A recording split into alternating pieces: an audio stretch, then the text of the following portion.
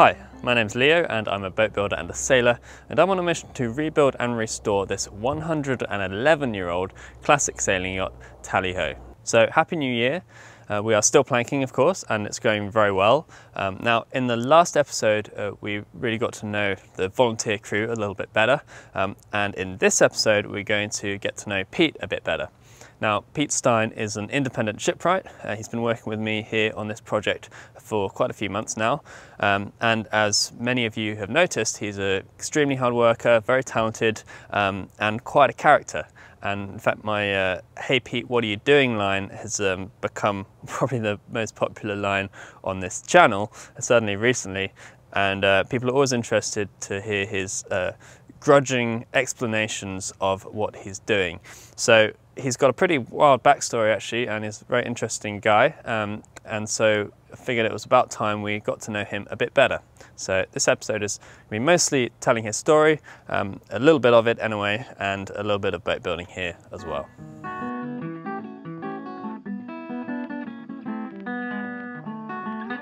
So I've just pulled over for a second, but I'm on my way to Port Townsend, and the rest of the crew are already there because today we're going sailing. Now, we've had a bit of time off over Christmas, a bit of time off over New Year's, and it's been really nice to have a bit of a break. It's allowed us to do a few more fun things like this.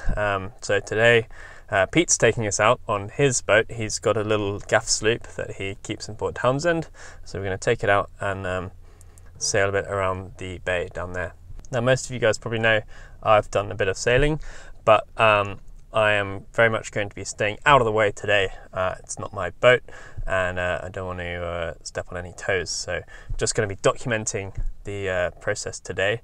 I just realised what I said about toes, but anyway, we're documenting the process today, and in this video in general, I'm going to be staying behind the camera, behind the scenes a bit, and really just focusing on the other guys.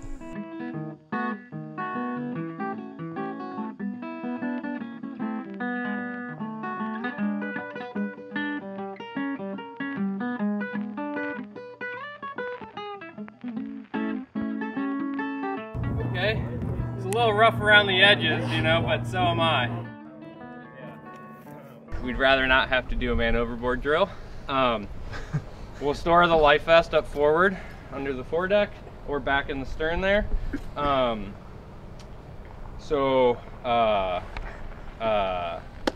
Yeah. It's not a drill if there's someone in the water, right? No, it's not a drill. Okay, cool. That's an emergency. Rosie and Rowan can be in the boat. You're going to be the holder honors. Matt, are you excited? Yes, I'm very excited. Hopefully I don't go swimming. Yeah. I don't think there's much chance of that. Yeah. Not a great deal of wind. Yeah, true. You never know. Man, I sure hope someone knows what they're doing. I'm not convinced. This is the third time I've taken this boat out, actually. So. Huh. Wait, it's still confident. I'm having second thoughts. There's still a little bit of this is what this line does. I remember.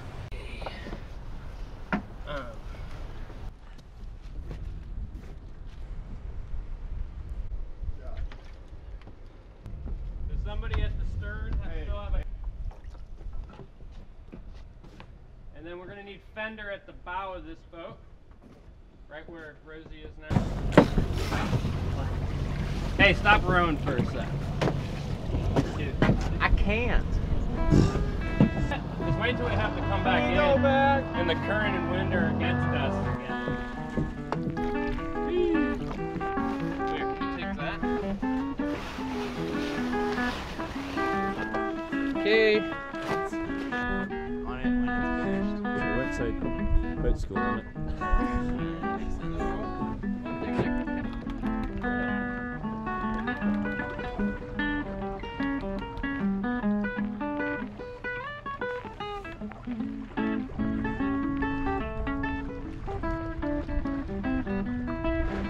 That happens over there. That's the smell.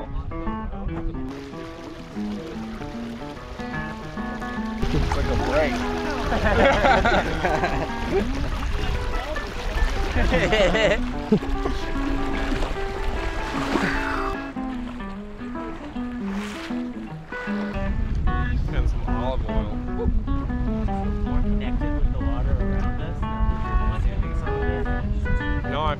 about.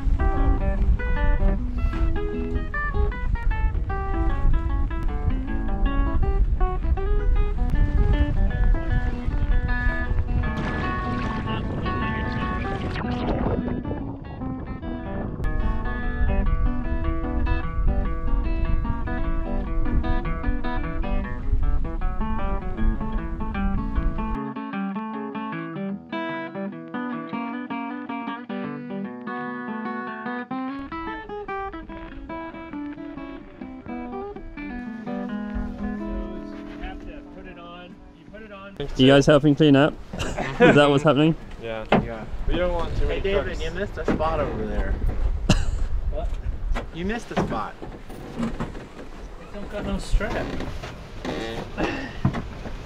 Well, thanks, Pete. Okay. Yeah, no problem. We'll That was do it fun. again when it's warmer too. Yeah. And windier. We could go windier. Your boat's awesome. She went really well. Yeah, it moves pretty well. Even when you're in light breeze out there, you still With make some headway, which is good. With such experienced crew, how can you not? It's the crew really that makes the ship. We all know this.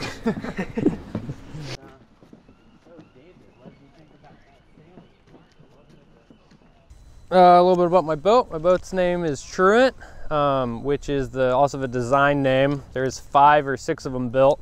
Mine's the first one built at the Northwest School of Wooden Boat Building, which is now in Port Hadlock, Washington. It's a 26-foot overall fantail gaff rig sailboat. It was built in 1994. Designed by a local guy here in Port Townsend named Ed Lachard. It's a little adventure boat, mostly a day sailor, but you can take it out for a weekend, go camping.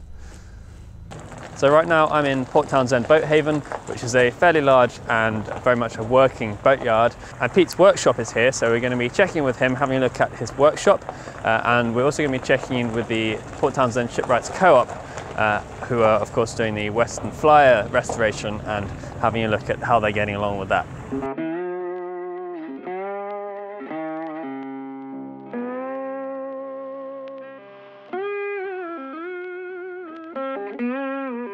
Okay, here we are, Pete Stein, intro number 2. Been on the project for a while, but here we are in my natural setting.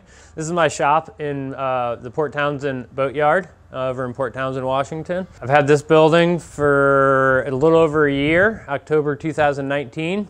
I was working at the Port Townsend Shipwrights Co-op, where they're doing the Western Flyer restoration. I ended up leaving that gig to start my own business, pretty much, and I'm in the Port Townsend Shipwrights Co-op original building. So from 1984, 1985, a handful of the shipwrights who started the co-op built this timber frame building, 2.5 stories, and they built it around the ship saw.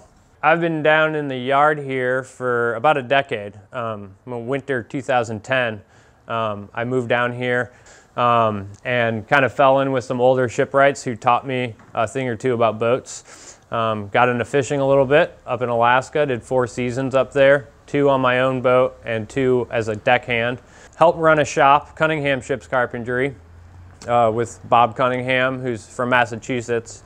We moved out here around the same time, but he had about 55 years more experience on boats than me. So he taught me a lot, and we ran shop together until he passed away about 2.5 years ago. So I've only done a couple jobs out of my own shop here until I started working over in Squim with Leo. So I come down here nights and weekends and work on my own hobby projects. I've got a couple shop mates.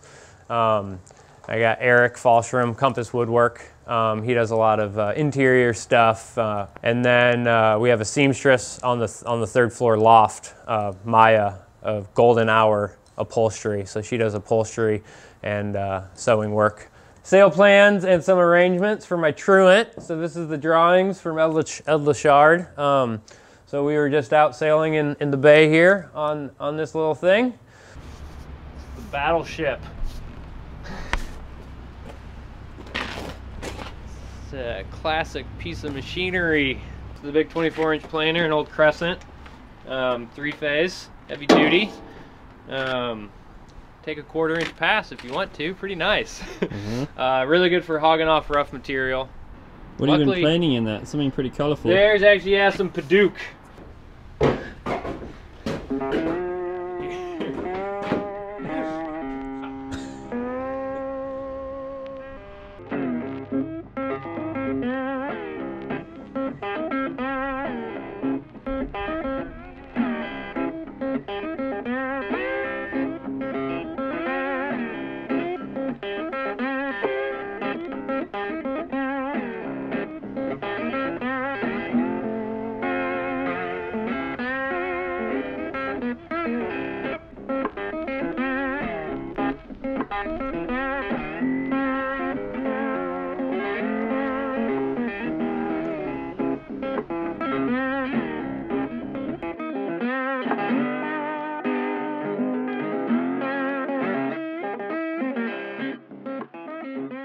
So I'm Tim Lee with the Port Townsend Shipwrights Co-op, and we're working on the Western Flyer. We're just about complete with the hull. We just finished the caulking and are starting to look at the interior stuff and working on the house again, trying to get the house moved.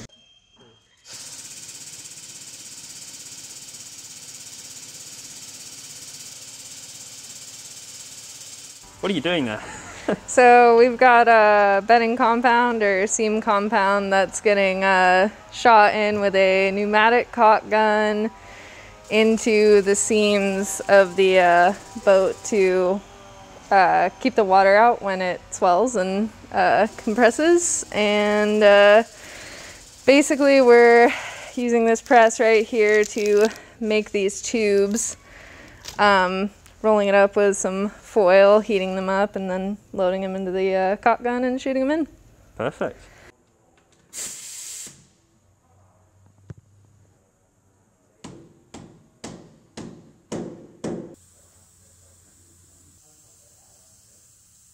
How many miles of seam have you got to do?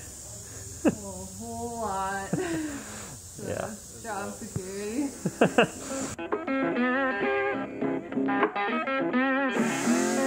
You get that on film.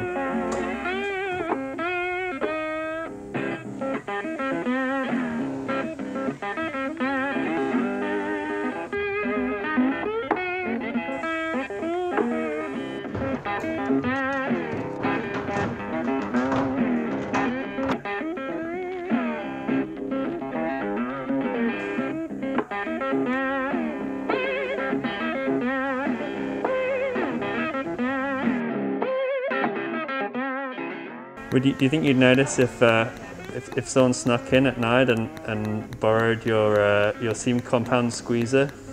Not if they left a couple bottles of whiskey. Interesting, very interesting.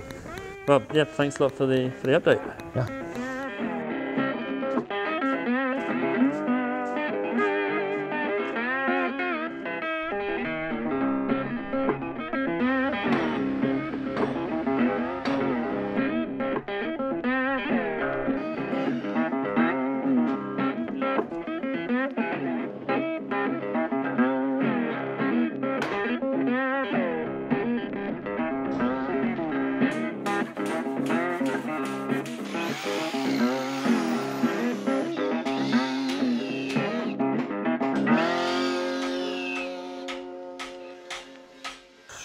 Pete, what did you have for breakfast this morning? Coffee. Yeah? Yeah. Is that it? Yeah. You live on a boat or something? No, I live on a plot of land I bought with a few friends. We got 20 acres, 20 pretty thickly wooded acres. So I built a little cabin on it when we were renting it. Prior to shipwrighting, or prior to moving out to Washington here, I traveled a lot from age 17 to 22. I kind of wandered around the country, hitchhiking and riding freight trains. I wasn't running from anything. I was just kind of seeing the country. You know, it wasn't. I had a nice life growing up with my folks and stuff. There wasn't anything I was trying to get away from, but it was a free and fun way to see the United States. Back in the 30s, there was a lot of folks who, when they when the Depression happened, and they were migrant workers or traveling the country looking for work, and they didn't have any money, they'd ride freight trains. So we have that culture here, and there's folks that still do it. There's a surprisingly large amount of people, I think, still doing it. Yeah. I have friends that still do it. There's even some YouTube channels of guys doing it, of course. So I did that on and off for about 5 years. Going to and from St. Louis was my home base at the time.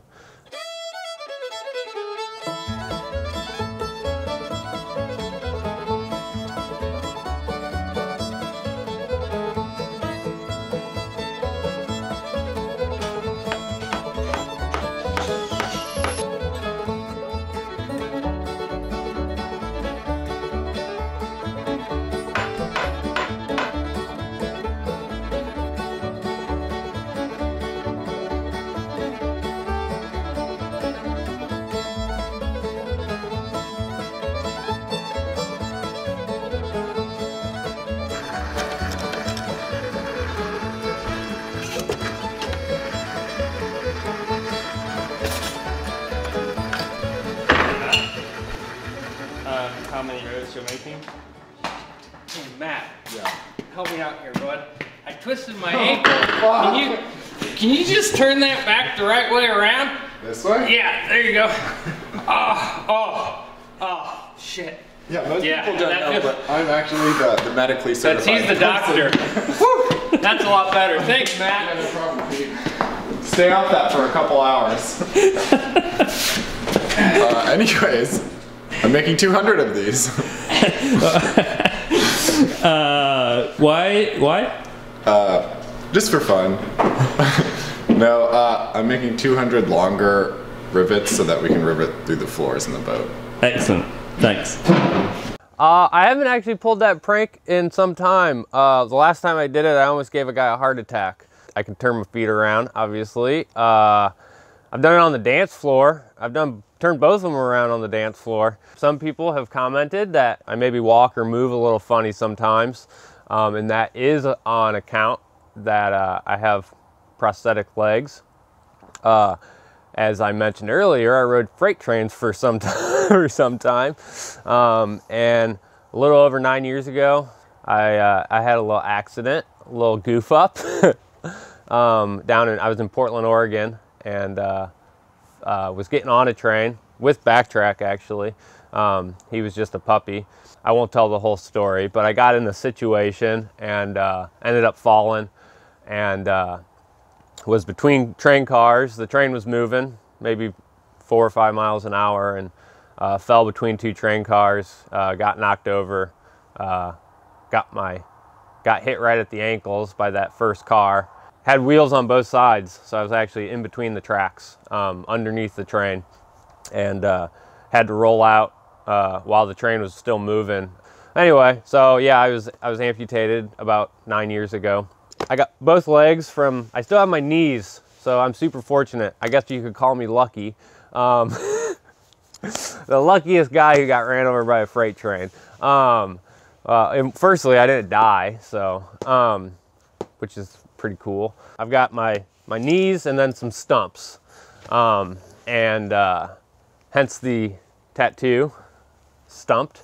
I probably stumped some of you. So anyway,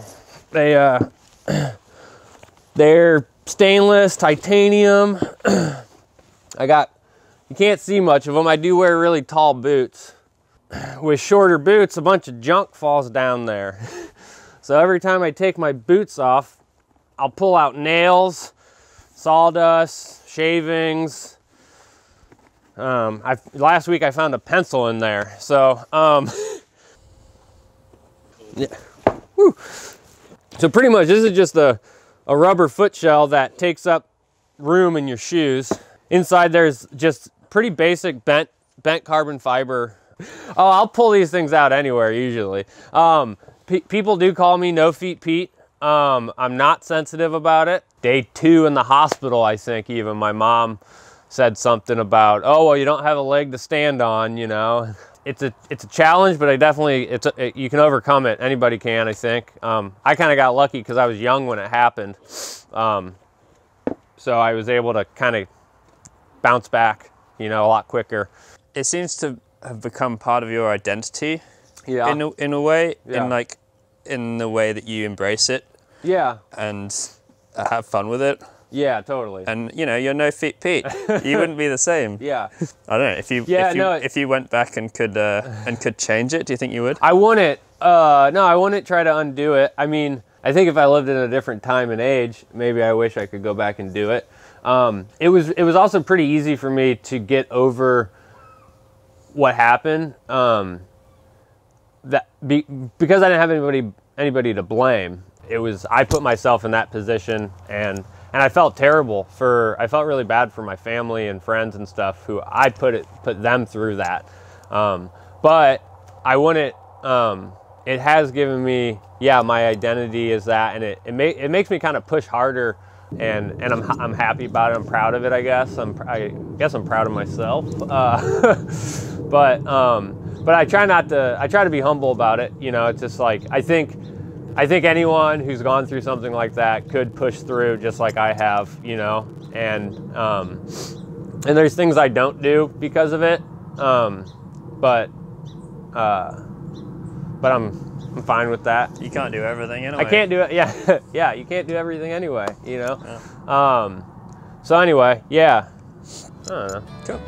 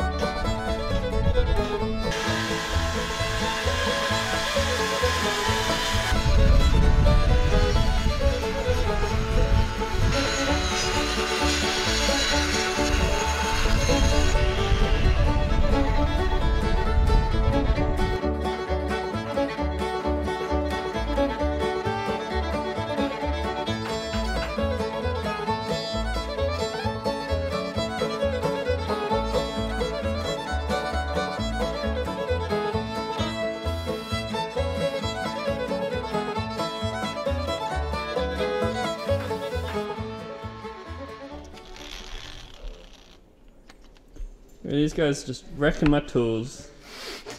It's okay, we got more. This drill worked fine before you guys took it apart, right? This was a non-running drill. Yeah, see, yep. There's like a crap ton of resistance in there. Guys, let the viewers know what time it is that we're drinking beer.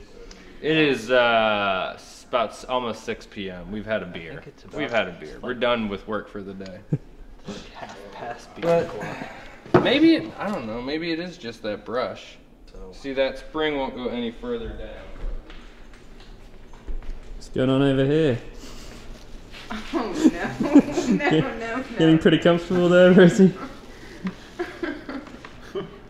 Oh my god.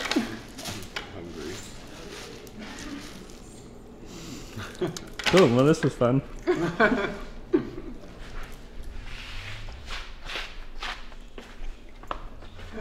You guys fixed it yet? No, it's still broken. We can put it back together and see. Oh, look at that! Yeah. Let's see. Oh, let's see what happens. Give it a go. Try it without. Uh-oh. Well, it made a noise. Whatever the problem is, I think it's in this thing. Have you tried hitting it with a hammer? Do you turn it on and off? Did you try just setting it out overnight? I tried plugging it in, but there's no cord on it. Well, there's your problem. I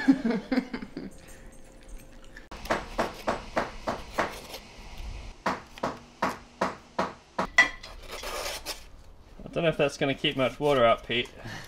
This plank's a little small. Yeah, are you sure you're Shipwright? It's not good to make them this short either. What about those big gaps? That'll be filled with the corking? Yeah, yeah.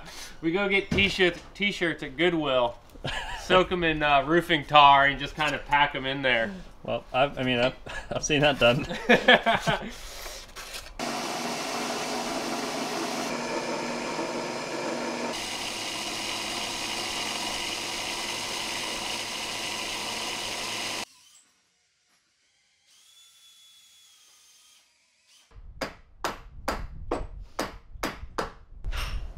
This sucks. Is this an interview or just a film? Just a film.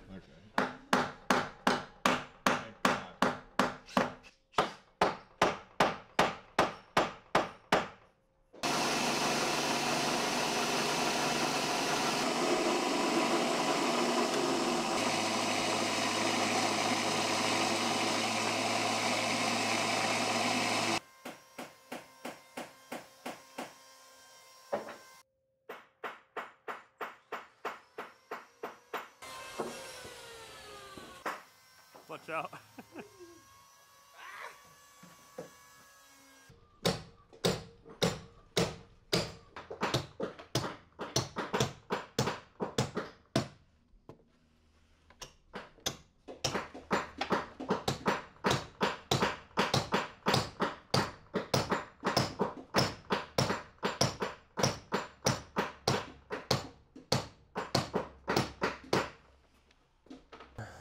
Still working on the broads, the broad planks, which are the lower 7 planks, the garboard and 7 more. All of those end at the stern post and get captured. We're switching over to Wana now, which we had that plan all along. There has to be a point where we go from Angelique to Wana.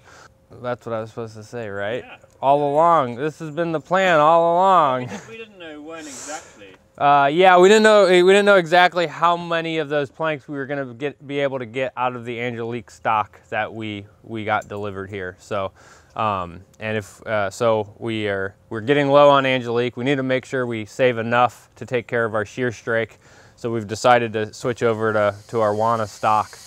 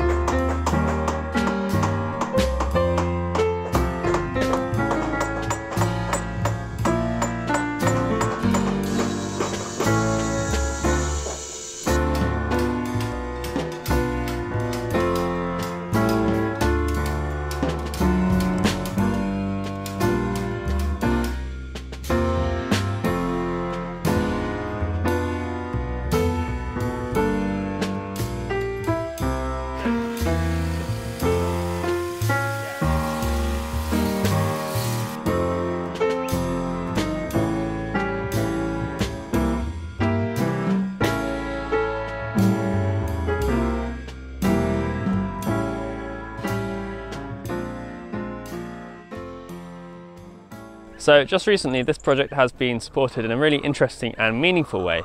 I'm just going to quickly tell that story. Until recently there was a shipwright working in this area called Jake Jacobson, who I didn't know very well, but I spoke to him on the phone. He seemed to me like a really nice guy, and by all accounts he was a great shipwright and a really great leader, a really great teacher, a really important part of the shipwright community in this area, and sadly he passed away last year, and I think he's very missed by the community here. A few weeks ago I got a call from a friend of mine, Daniel, who along with another guy, Andy, who runs Emerald Marine Services in Anacortes, together they had a collection of Jake's old tools, all his shipwrighting tools, and they wanted to keep those tools together and have them sort of continue Jake's legacy by providing some training or some assistance to shipwrights in the making. So I'm going to let Rosie tell the rest of the story, but I just want to say a huge thanks to Daniel and to Andy for making it happen, and of course to Jake for everything that he did in his life. Probably about a month ago, Leo told me that there were 2 men who had a collection of tools from a shipwright friend of theirs, Jake Jacobson, who had passed away recently. And they were looking to keep it together as a collection and pass it on as kind of a wandering loner set of tools to young people who are interested in getting into the trade. Yeah, and so this seemed like a good fit for me because I think Daniel had seen me on the videos and known that I was here in this project as on a kind of an apprentice position.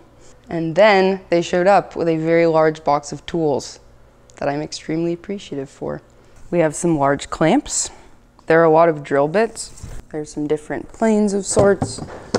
There's a box with a bunch of hand tools like the bevel gauge, dividers, squares. Yeah, drill indexes. Yeah. A few extra hair ties. Punches. Yeah. Everything a budding shipwright needs. Even a box of new sharp pencils. That's nice. It is nice. When I'm done with these, I will get in touch with Andy and I will return everything sharp, in beautiful working condition, and they will be passed on to another person looking to get into the shipwright trade. The relevance of the Viking laws, I would say, is that Jake believed in the importance of them. Here's some of my favorites from the Viking laws. Grab all opportunities. Use varying methods of attack. Be versatile and agile. Agree on important points. Find good battle comrades. Don't promise what you can't keep. Consult all members of the group for advice. All sound advice. No, I do not feel like a Viking warrior now. Ask me again in, I don't know. Yeah, no, I don't. Maybe someday. I think you're a Viking warrior. Wow, thanks, Leah. Ay, ay.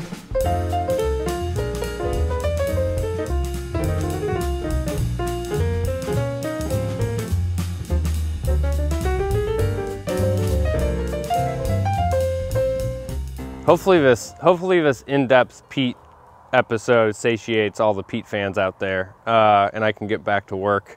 I did ask for this, I guess. But anyway, I guess it's a going theme of me being upset when the camera's on me, and I want to assure everyone that I'm not unhappy about the viewers or being seen by the world with what I'm doing. I'm actually really happy that there's so many people supporting what we do.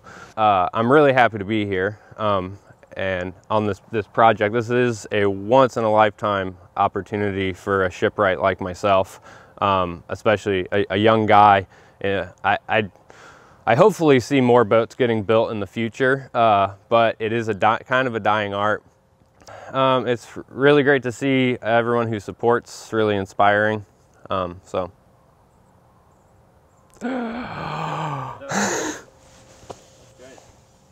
All right, so that is about it for this video. Planking is ongoing, of course, and we had a little bit of time off over New Year's, but generally I'm really pleased with the progress we're making. I hope you guys enjoyed getting to know Pete a little bit better. It's really great to have him on the team. I got some interesting stuff to show you guys in the next video, but until then, thanks so much for watching. Thanks so much for supporting this project. It is amazing to me that this is possible at all for us to do this, and we're all so grateful, and I'm blown away every day. So thank you, and Happy New Year, and we'll see you next time. Cheers.